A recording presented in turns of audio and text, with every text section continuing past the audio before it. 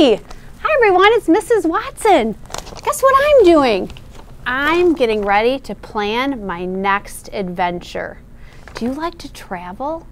I love to travel. I love to travel places near, and I love to travel to places far. How many of you like to travel to like Lake Michigan? That's somewhere near. Or even far away places like maybe Cairo, Egypt, or Athens, Greece, or California. Well, guess what? Sometimes when you have to stay where you are, you can still travel. You can travel with a good book. Books allow us to go places far or near. So this summer, you're going to go on a reading adventure just like me, and we're going to travel together through great books. So let's go.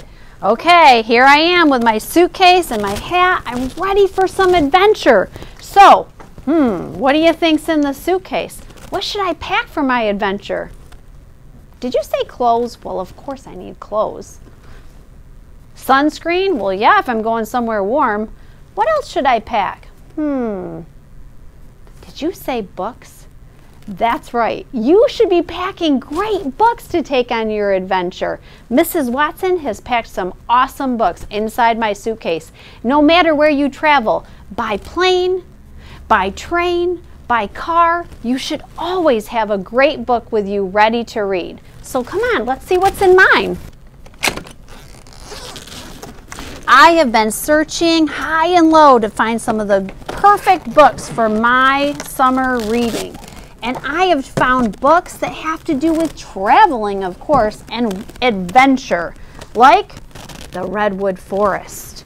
Or, oh my goodness, this is one of my best favorite new books, The World's Strangest Places. Like, oh my goodness, have you ever heard of Pig Beach? Or Christmas Island? Or Rainbow Mountain? Or Chocolate Hills? Area 51? Sounds intriguing. We also have, oh my goodness, My Librarian is a Camel? What in the world? Books that are given to people around the world by unique ways to deliver books. Love it. So, friends, I hope that you are searching for your perfect summer reading book. In order to do that, though, you need to have a passport for this challenge. That's right, a summer reading challenge needs a passport for a summer reading adventure. And here it is. Let's look inside.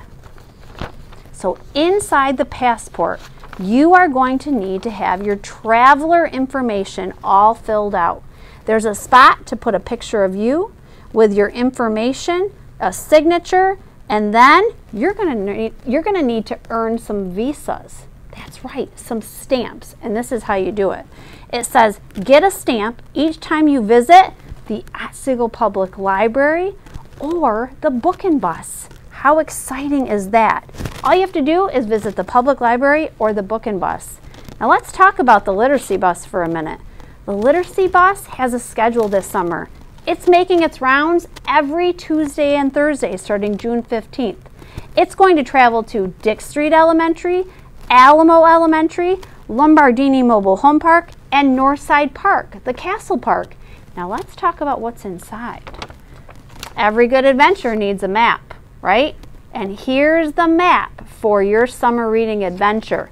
If you complete 20 of the reading activities, you're going to earn a free book of choice when you come back to school in the fall. You can check them off as you go. And there are things like, oh, let me see, on this map, over on this island, it says, read with a flashlight under the stars. Ooh, that sounds exciting. Or read with a favorite toy. That's easy to do. Or read at the library, of course. So check off 20 of those activities and earn a free book of choice. Now there's one more spot where you can get free books for summer reading. You know where that spot is? They're called the Little Libraries. Little libraries and the robots are all over town, and you can find books to read there as well. So grab some interesting books and get ready to go on an adventure through the pages of a great book. Adios. See you soon.